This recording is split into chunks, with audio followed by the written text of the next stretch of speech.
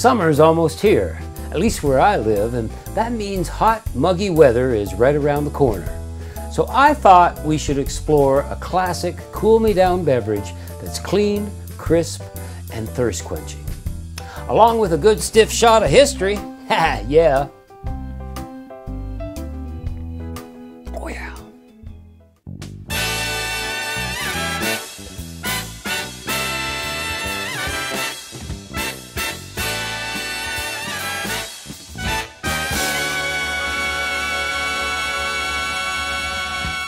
Cobwebs festooned the ceiling. The mirror was encrusted with long, defunct flies. Dust and dirt toned all the pictures. The works of art at shoemakers, I am sorry to say, often border on the risque. To clean the place up would be to kill its prestige and dissipate its patronage. What is the psychology of this success? Simply this: man likes to play at make-believe. Also, we like a change. The men who come here mostly live in palaces. They are rich and powerful. They bear big burdens. Here they relax and are free from the vigils of butler, wife, daughter, or decent neighbors. These are the words of American writer Elbert Hubbard from his book called A Little Journey to Shoemakers. Yeah, shoemakers. Simply put, it was a dive bar, but was well known for the quality of both its whiskey and wine. It was one building up from the National Theater in Washington, D.C., and the birthplace of the Rickey. As one of the better-known Washington Rum Row saloons, Shoes, or Cobweb Hall as it was fondly called by many, was owned by William Shoemaker and Robert Otto Herzog. They were both German immigrants that served as officers in the Union Army in the Civil War. They opened Shoemakers in 1858, though the saloon had been going strong there since before the Mexican-American War of 1846. Many politicians, lawmakers, military personnel, and journalists frequented Shoemakers. One of the regulars there was Colonel Joseph Kyle Rickey. He was an influential Democratic lobbyist, first in Missouri politics and later in the U.S. Capitol. He successfully campaigned for President Grover Cleveland and was a Confederate Army veteran. He was a gambling man, that's for sure, and was said to have lost a considerable amount of money betting on the outcome of elections with Republicans for drinks. But Colonel Joe may be best remembered for his role in the creation of the Rickey. It was a hot summer back in 1880. Yeah, I remember. No. No, let me do that again. Yeah, that's how old I am.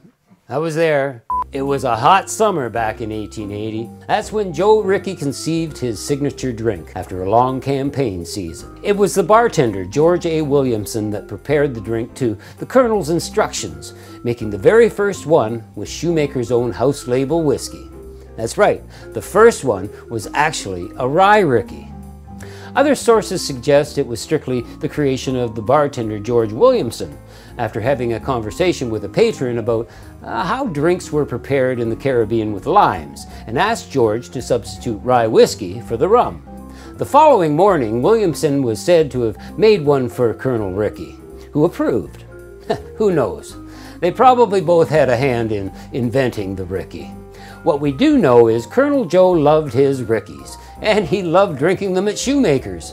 So much so that he purchased that seedy little drinking hole and went on to become a major importer of limes into the U.S. But that was short-lived, as he died by suicide, drinking carbolic acid in 1903. He was 61. Maybe he mistook the acid for a Rickey. Maybe, just maybe, someone spiked his Rickey with a Mickey. No. The coroner confirmed it was suicide. As for the bar, it had a good run for nearly 60 years, but it's long gone too, though the Rickey lives on. You know, it didn't take long before the Rickey took off. That's when people started customizing the drink to their liking, with gin becoming the favorite base spirit. The Rickey made its first appearance in Harry Johnson's 1882 Bartender's Manual. Harry called for a medium-sized fizz glass to be used, with 1 or 2 pieces of ice. Squeeze the juice of 1 good-sized lime or 2 small ones. 1 wine glass of Tom or Holland gin if required. Fill up glass with club soda, carbonic or seltzers if required, and serve with a spoon. Since its creation, there have been countless riffs and spin-offs on the Rickey. It's even been declared the official native cocktail of Washington, D.C., with the month of July being Rickey Month. One thing I want to mention though, many confuse the Rickey and the Collins. Just to remind you, a Rickey is made with lime juice and a Collins with lemon juice. And what really sets the Rickey apart from other citrusy highballs like the Collins is the lack of sugar. Also, a Rickey is usually served in a shorter glass than a Collins, but you know, does that really matter? No, it doesn't. Let's make one.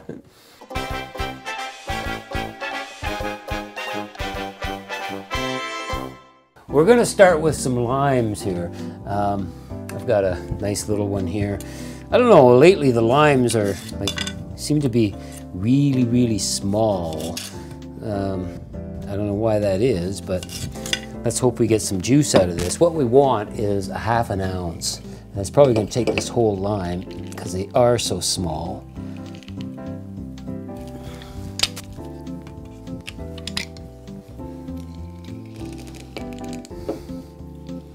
Actually, that looks pretty good. Yeah, it looks pretty good. Okay, and some gin. I'm gonna make a gin Rickey here. I've got the Bombay Sapphire. It's a lovely little gin. Juniper forward. Yeah, it's gonna make a nice little cocktail. 2 ounces, okay?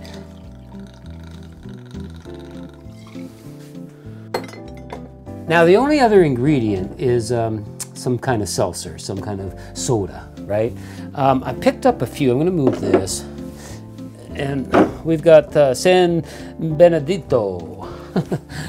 We got the Montelier,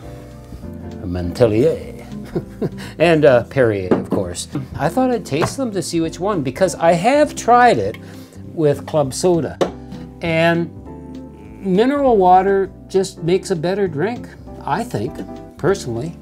So anyway, yeah, let's try this one here. Whoa, yeah, see the fizz? Neat. All right, let's try this.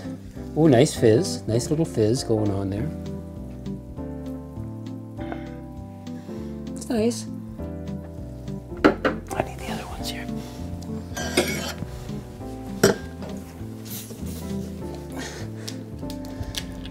San Benedetto.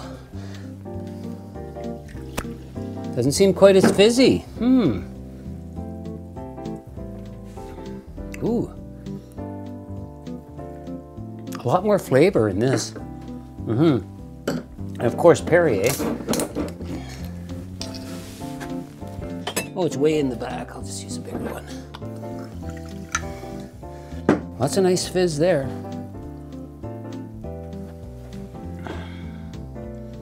That's nice too. Hang on.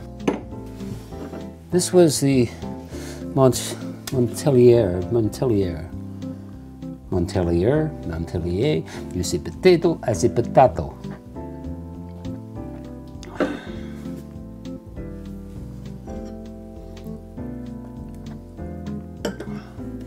Ooh, now I'm liking this one better.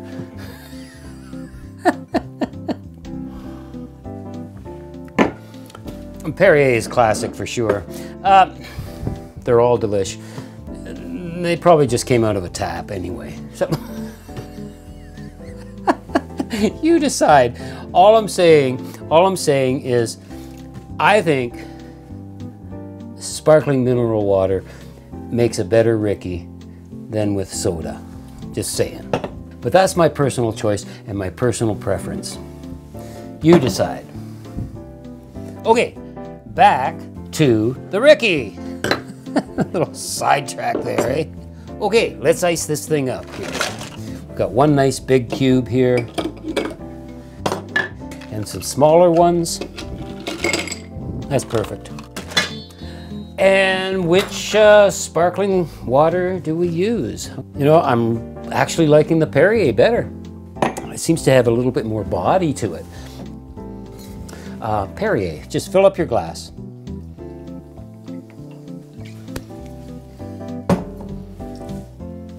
And we're going to garnish with some fresh lime, of course.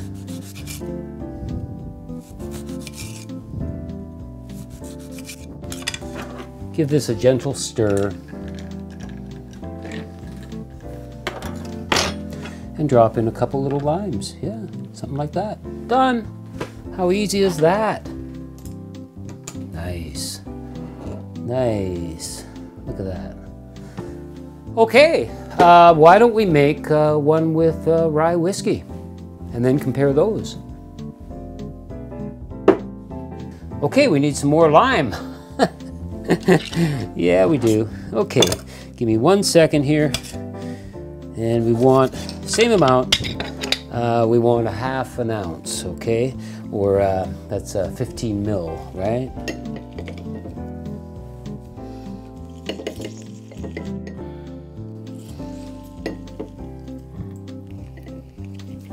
Looking good. Okay, next is the whiskey. I've got a straight rye whiskey here, Rittenhouse out of Kentucky. And it's 100 proof, or 50 ABV, and we want 2 ounces again.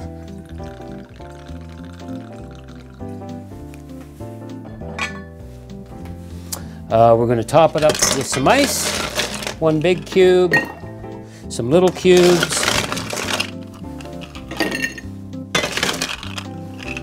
that's looking good. And I guess we'll use Perrier again. It's my favorite. No, no it isn't. But actually in the taste test I liked it better. I did. Top her up. Well, we're looking at about 3 ounces, 3 or 4 ounces of sparkling mineral water. Give it a gentle stir. Pop in our limes. And a little stick, a little stir stick there too. Nice. Okay, I guess we should test these things. Which one first? Well, gin first, yeah.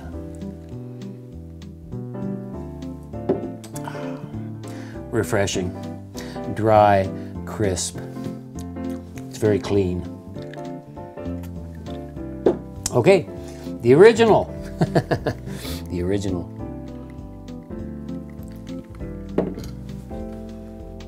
Wow, that's really good too. Jeez, I've never had one. I've never made one before. Made countless gin Rickeys, but that's pretty damn good. Sorry, but then again, I am I'm a whiskey drinker, and yeah, I'm kind of like it. With 0 sugar, the Rickey is a tart, dry drink that is surprisingly balanced and is invigorating on a hot day. Joe Rickey was onto something here, I think.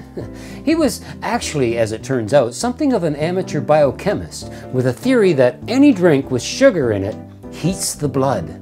Personally, I think the soda dilutes the acidity just enough so that the drink isn't sour. Now you could use a London Dry. That's always a good choice when making a Lime Rickey. Well, if you use like a citrusy or a floral gin, they'll add their own nuance to this drink. All I can say is it's a killer refresher, let me tell you. Yeah, cheers.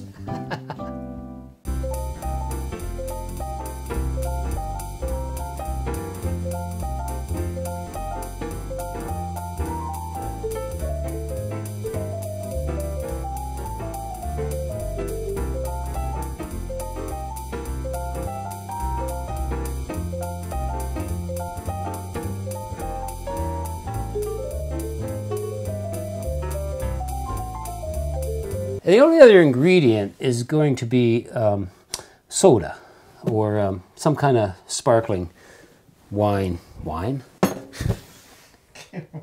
Oh, you know where my brain is. Okay, sorry. You got some splaining to do, Ricky. Yeah, you got splaining to do why you haven't hit that subscribe button or check these other videos out. You know, all I'm gonna say is this Ricky is really, really, what's another R word? Wonderful. Perfect.